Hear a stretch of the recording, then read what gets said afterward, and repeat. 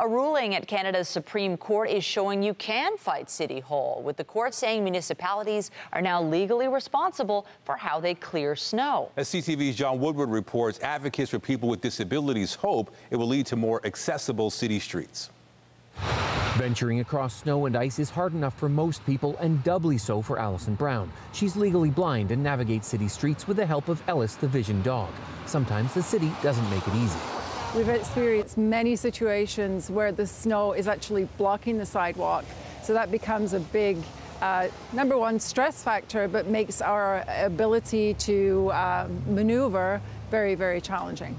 A 28-year-old nurse in Nelson, BC, fell and injured herself while trying to climb a snowbank that was put on a sidewalk by city snowplow. She sued the city. The case was dismissed at trial because cities aren't liable for most policy decisions, including where and how they clear snow.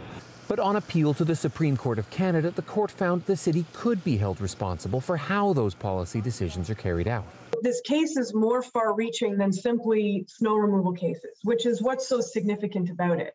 Personal injury lawyer Melissa Miller says the decision can apply to other things a city does or doesn't do. A pothole that isn't filled in downtown Toronto that bottoms out your car and causes you a significant injury is potentially now the subject of a lawsuit.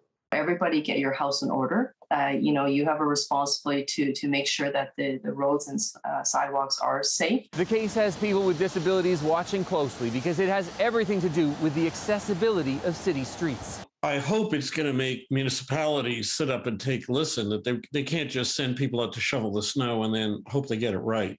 Lawyer David Lepofsky says the case may lead to more scrutiny for snow-clearing city employees and snow-clearing robots being tested right now in Ontario. It doesn't really make me feel any better. The big issue is clear the snow.